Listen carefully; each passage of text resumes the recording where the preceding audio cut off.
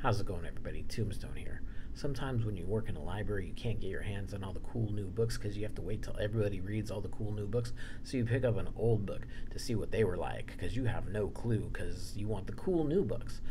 Anyway, I recently picked up this book from the 70s called House of Stairs, and it's the best book I ever read about these kids that live on stairs and have to dance in front of this machine in order to eat because the machine will only let them dance for it at certain times in order to eat, and it really turns into Lord of the Flies in a room full of stairs and nothing else.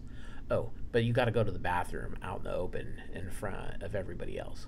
But this book was truly horrifying in the same way that Lord of the Flies is horrifying.